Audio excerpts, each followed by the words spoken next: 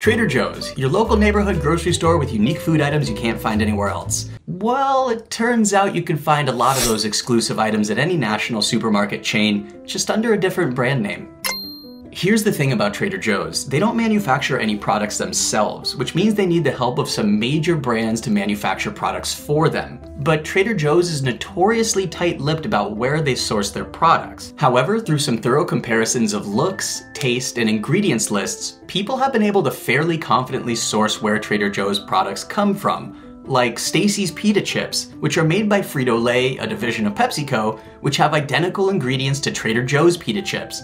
Or Trader Joe's crispy crunchy cookies, which are near identical in taste, ingredients, and packaging to Tate's Bake Shop cookies. The list goes on, but because of Trader Joe's secretive nature, we can't say with 100% confidence who's actually manufacturing these products. But the source of some Trader Joe's products have been confirmed in an unlikely and somewhat unfortunate way: product recalls. Given the nature of product recalls, they have to be public knowledge.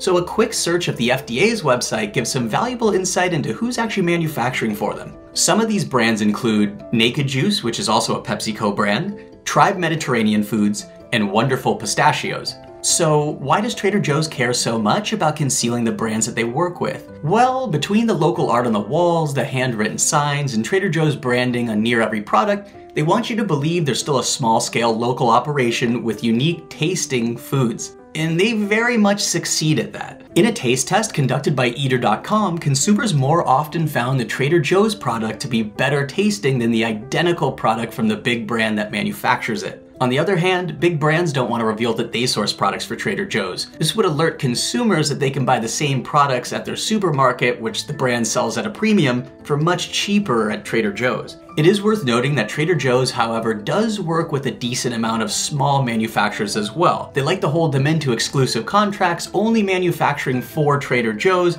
to ensure they do still have some unique items on their shelves. All in all, for a company that does no marketing or advertising outside of their own fearless flyer, Trader Joe's is a unique success story with a unique business model and some unique items. Oh, and 19-cent bananas. Hey, thanks for watching. I really appreciate it. If you liked the video, it would mean a lot to me if you went and pressed that like button. Or if you want to see more, press subscribe. I'm brand new to YouTube, so I hope to see you back here again, and I'll see you in the next one.